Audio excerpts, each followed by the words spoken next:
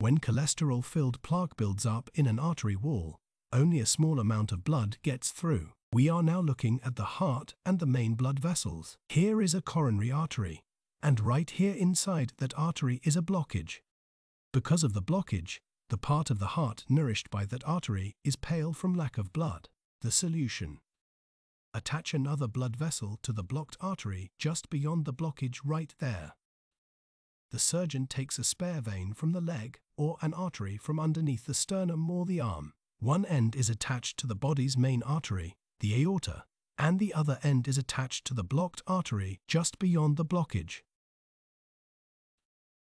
The graft bypasses the blockage. Now the blood is flowing from the aorta, through the bypass graft, and into the artery that was blocked. Beyond the blockage, blood is flowing again to all parts of the heart.